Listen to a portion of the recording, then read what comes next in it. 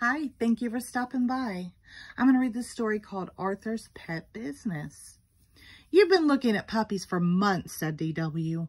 When are you going to ask Mom and Dad if you can have one? I'm waiting for just the right moment, said Arthur, so promise not to say anything. That night at dinner, Father asked, "What's new?" "Arthur wants a puppy," said DW. "Blabbermouth," said Arthur. "A puppy is a big responsibility," said Father. "I can take care of it," said Arthur. "We'll think about it," Mother said. "That means no," explained DW. After dinner, Mother and Father did the dishes. "Can you hear what they're saying?" asked Arthur. "They're worried about the new carpet," whispered DW. Suddenly, the door opened. "We've decided you may have a puppy if you can take care of it," said Father. "Wow," said Arthur. "But," said Mother, "first you need to show us you're responsible." "How will I ever prove I'm responsible?" asked Arthur. "The best way I know is to get a job," said DW. "Then you can pay back the $7 you owe me." Ka-ching went her cash register. Arthur wondered what kind of job he could do. "You could work for my dad at the bank," said Muffy. "He needs some new tellers." "If I were you, I'd get a job at Joe's Junkyard crushing old cars," offered Binky Barnes. "Do something that you like," said Francine. That gave Arthur an idea.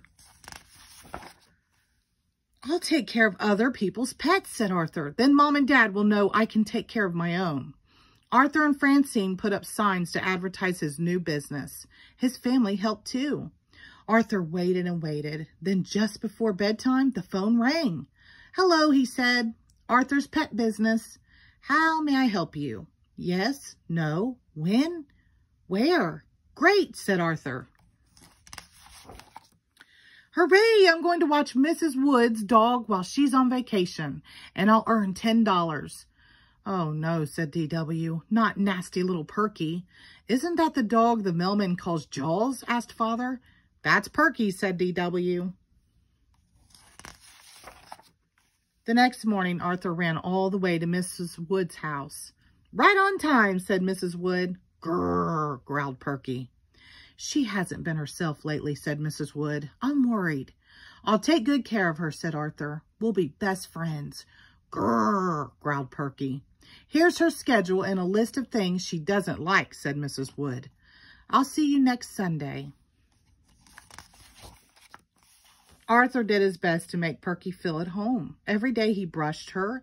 He tried to fix her favorite foods. They took lots of long walks, day and night. Perky made sure they had the whole sidewalk to themselves. "You look exhausted," said Mother. "Maybe taking care of the dog is too much work." "Any dog I get will be easier than Perky," said Arthur. Word of Arthur's pet business got around. On Monday, the Macmillians asked Arthur to watch their canary, Sunny. On Tuesday, Pernilla gave Arthur her ant farm. On Wednesday, the Brain asked Arthur to take care of his frogs while he went on vacation. Best of all, on Thursday, the amazing Larry asked Arthur to keep Cuddles, his trained boa constrictor. Animals were everywhere until Mother put her foot down. "I want all these animals in the basement now," she ordered.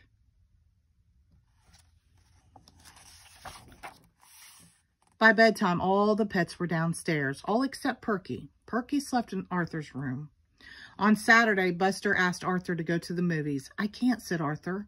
"When I finish cleaning these cages, it will be feeding time. And anyways, it's Perky's last night with me, and she seems sick. I don't want to leave her." "Well, I bet you're happy today," said DW the next morning. "You get rid of Perky and collect $10. "I can't believe it," said Arthur, "but I'm going to miss Perky." "Arthur, Mrs. Woods just called to say she's on her way over," said Mother. "Now wait here, Perky," ordered Arthur. "I'll go and get your leash." When Arthur went back into the kitchen, Perky was gone. "Here, Perky, Perky," called Arthur, but Perky didn't come. "She's not in the basement," called Father. "She's not in the backyard," said DW. "She's lost," said Arthur.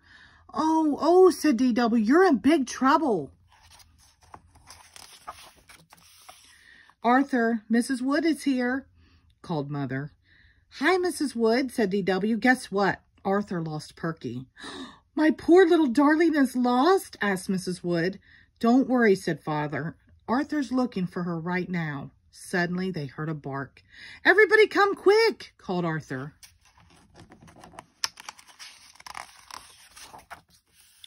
Look, said Arthur, Perky's had puppies. No wonder she's been acting so strange, said Mrs. Wood.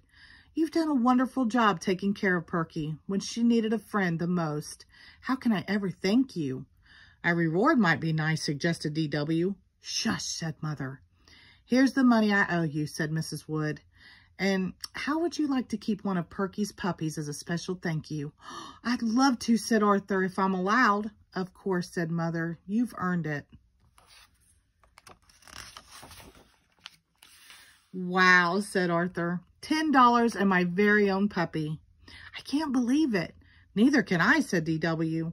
Now you can finally pay back my $7. Ka-ching, went her cash register. The end. Thank you.